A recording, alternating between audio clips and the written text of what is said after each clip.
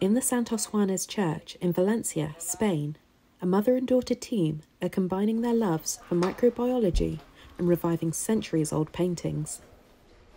They are restoring these 18th century frescoes using an innovative method, bacteria. Pilar Roig, an art restoration expert, and her daughter, Pilar Bosch, a microbiologist, use a method that trains bacteria by feeding them samples of the glue that once attached the paintings to the church walls. The bacteria then naturally produce enzymes to degrade the glue, which was made from animal collagen. It goes through 3 phases.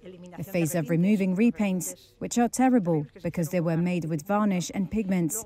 Then another phase of removing the glues, which were used to stick these panels to the wall. These glues are harmful. Over time they harden and can have a very negative impact. And this is done with biocleaning.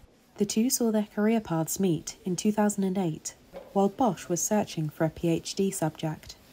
As her mother was struggling to remove the glue from the paintings in one of the city's oldest churches, Bosch found a paper suggesting bacteria could solve the problem.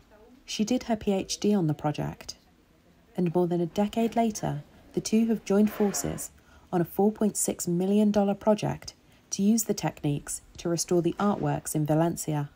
Bosch says the desire to restore things runs in the family. It's truly a source of pride to be able to be here working with her and playing my small part in that project, finally. It took many years and so much research to make it happen, to turn it into reality, into a real work of art. So that procedure does not stay in a laboratory.